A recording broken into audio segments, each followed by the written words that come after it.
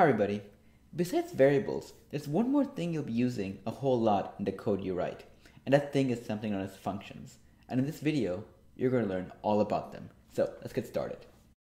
So far, all the code we've written really contained no structure. It was just there, kind of like this alert statement. Now, there's nothing wrong with having code like this. This is especially true if your code is made up of a single statement. Most of the time, though, that will never be the case. Your code will rarely be this simple when you're using JavaScript in the real world for real-worldy things. So a couple of days ago, I happened to see the movie Interstellar. So our real-worldy example will be kind of based on that. So let's go ahead and say that you have a spaceship, and it looks just like the same one that Matthew McConaughey used in the movie. And this spaceship is currently moving through space.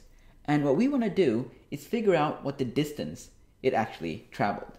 So if you remember back to what you might have learned in physics in school many years ago, there's a very simple equation for calculating distance, and that is multiply the speed by the time. So here's our problem. We want to calculate distance given speed and time. So let's go ahead and see what this would look like in JavaScript. So I'm going to go ahead and delete my alert statement. I'm going to create a variable called speed, give it a value of 10, just making up a number. I'm going to create another variable called time and give it a value of 5. And if I want to display the distance, I would just multiply it. Multiply speed by the time using the star character, which is what you use in JavaScript to indicate multiplication of two values. So great. So I have my speed, I have my time, I'm multiplying it. If I were to run this application, as you would expect, you will see the number 50 appearing. Pretty simple. So now what I have is a very, very simple example of two variables being multiplied and getting something displayed. Now, let's say we want to calculate the distance for more things. For example, there are many spaceships that you want to calculate distance for, and having just one set of speed and time is probably not adequate. So let me go ahead and declare a few more variables. So to keep the variables from colliding with each other, I'm going to call this one speed1. Let's give it a speed value of 50, and let's say it traveled for 2, whatever unit of measurement you want to use, and time 2 actually. And let's go ahead and display the alert for this particular one. And if I run this application right now, you will see two alert statements come up. The first alert statement will be for the first instance of speed and time, and the second alert statement will be for speed 1 and time 1, if I can get the numbers and things straight. And you'll see that as well, 50 and 100. So at this point, what we have is two examples of calculating the distance, each with a lot of duplicated effort. See, right now, if let's say I wanted to add a few more examples. Let's say I want to do, another spaceship gets added in. And as you can see, this kind of starts getting really unwieldy because at this point, now I have more duplicate functionality. I'm just going to be doing some minor touch-up work to make sure these variables are unique, which is terrible, boring, and no one really wants to do this. And now I have a third spaceship for whom I'm calculating the distance for. This is terrible. So to help make all these things a little bit more sane, you have what are known as functions, the stars of this particular video. So a function is really designed to do two things. It helps group statements together, and it makes your code reusable. If this sounds a lot like variables, it's true. There's a lot of overlap between them. In many ways, they're probably distant cousins. They just don't know that yet. So what we're going to do is this. So here's what we're going to do. The best way to learn about functions is to just start writing them. And we will start with a very simple function and then gradually add some more detail till you get to the point where you know enough about functions to be very productive as you're building your real world apps. So what I want to do is create a function that kind of simplifies calculating a distance for various things. So first of all, the way you declare a function is pretty simple. You declare a function by using the function keyword. So I'm going to type in function, spell out the word function. And once you have the function keyword, the next thing you specify is the name of your function, the identifier. So for this one, I'm going to call this one show distance. And here's where some of the syntax you're going to see is very unique to the language you're learning, in this case JavaScript. So I have the show distance identifier, and what I'm going to have next are the open parentheses and close parentheses. These actually serve a very valuable purpose, and you'll see that in a few moments. But for now, just know that you need to provide them as part of declaring your function. And next, you also have to designate the beginning and ending of your function. And in JavaScript, that is done by using the open and close brackets. These open and close brackets kind of indicate where a statement block really ends and starts. So you need to have that. And I don't have a good explanation as to why that is the case, but it is part of the syntax and just some of the things you need to remember as part of declaring and using various things in JavaScript. So I have my function, it's called showDistance, and it currently exists. So right now though, this function isn't really doing much. What a function does, like I mentioned earlier, is it helps group statements together. I'm going to declare a variable, var speed, and give it a value of, let's say, 10. Let's declare another variable, var time, and give it a value of 5. And next, let's go ahead and just display the alert statement, the same one you saw earlier, speed times time, and this returns to you our distance value. So right now our function has been declared. It contains some statements that are now grouped inside of it. All that really remains is to actually call this function. So the way you call a function is by using the name you gave it, in our case it's showDistance, and then providing the open and close parentheses just as they're provided right here. Now you will see us changing the function call in a little bit, but for now, for this particular example, you're in good shape. That's all you have to do. So let's go and preview this application to see what it looks like. As you can imagine, the showDistance function gets called because that's what you're specifying as a function to get called, and this function does a simple multiplication of the speed and time variables and returns it in the alert statement, which is going to display 50 on your screen. So that is pretty straightforward.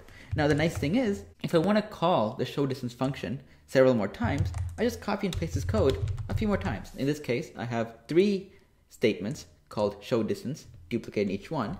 And if I were to test my application, you'd see the first call to showDistance, second call to showDistance, and the third call to showDistance, each of them represented by the alert statement that comes up. So that's pretty cool. Or really, is it cool? The thing is, this example is pretty straightforward in that it is hard-coded. I'm calling the showDistance function, it's displaying speed and time. Now, if I want to display, like I did earlier, I want to calculate the values of 3 different spaceships. And what I really don't want to do is go back to the same mistakes I made earlier. I don't want to have to copy the showDistance function several times, call this one showDistance 1, showDistance 2, and then make some changes to the values to see different things inside there. That kind of defeats the purpose. So what we're going to do is look at the next part about learning with functions, and that is working with what are known as arguments. So a function doesn't have to be very self-contained like it is right here. You can actually pass some data in that just helps it to behave slightly differently depending on what you're doing. So what we want to do is call the showDistance function, but instead of speed and time being hard-coded, I want to pass that in to help this function work. And the way you do that is by specifying the arguments, the values that will identify the data you pass in between the open and close parentheses as part of giving your function its name. So I'm going to type in the value speed and time. At this point, I now have my showDistance function. It takes 2 arguments, speed separated by a comma, the second argument, the value time, and what I'm displaying in my alert statement is the same as before, the multiplication of these 2 values put together. Now to call this function, I type in showDistance just like I did before, but instead of leaving what goes inside the open and close parentheses blank, I'm going to substitute the values that map to the actual arguments I need. So I'm going to specify 10, comma 5, which maps to speed, comma time. 10 is the speed, 5 is the time. If I were to run my application now, you'll see the same result as before, except it's now a little bit more customized. 50 shows up. If I want to call my showDistance function again with different values, just do what you did before. ShowDistance, this time it will be 12 and 10. If I were to test my application, okay, it's 12 and 10. If I were to test my application, you'll see 50 showing up for the first showDistance call, and then 120 showing up for the second call. So that is pretty neat. So we're actually almost towards the end of learning about functions. The very last thing I'm going to do is talk about functions that actually return some data. So this function right here is very unique in that it does everything it needs inside of it, and that's that. In many cases though, your functions will be a little bit more of a helper accessory. They will do some calculations, they will do a lot of, number crunching or whatever they do, and they will return the results of what they do back to whatever called it. That probably makes very little sense. Let's go ahead and just take a look at an example of what I'm referring to. So what I want to do is, instead of having the alert statement show up in my screen when showDistance is called, I want to store the value in another variable as part of calling showDistance. So I'm going to first rename this function just for kicks. I'm going to call this one getDistance. Notice that you can rename a function, and as long as you're calling it with its new name, the functionality inside the function just stays untouched. And instead of having alert speed times time, I'm going to use a new keyword. It's called return. And what return does is it takes whatever value currently you're trying to return and sends it back to whatever called the function. So in this case, I'm returning the value that is the multiplication of speed times time. And what I'm going to return it to is the variable that's going to be storing this value. So I have var distance, new variable I'm creating, and I'm going to initialize it to the result of calling getDistance with the value of 10 and 5. So in this case, when distance is called, you're going to multiply the 10 and the 5, and it's going to return that value to the distance variable. So let me do an alert on the distance variable, and you'll see exactly what's going on here. Bam, 50 shows up. No surprise there. Now, so the thing to know about the return statement is that it returns the value. That's one of its jobs. The other thing is it exits the function immediately once this line gets hit. So what I can do is I can have an alert statement here. Let's say alert, I don't want to spoil the movie, so I'm not going to make anything movie related. So I'm going to say no spoilers here. And if I were to test my application right now, you'll see return statement of 50 getting displayed, but this alert never comes up. And the reason is the return statement is also an exit statement. It exits your function almost immediately. So let me go and kill the preview for a second. And let's take a look at the opposite of it, where the alert statement goes above the return statement, in which case you'll now see the alert no spoilers here first, and then you'll see the result of the function getting called and stored by distance variable and showing that value, which is 50.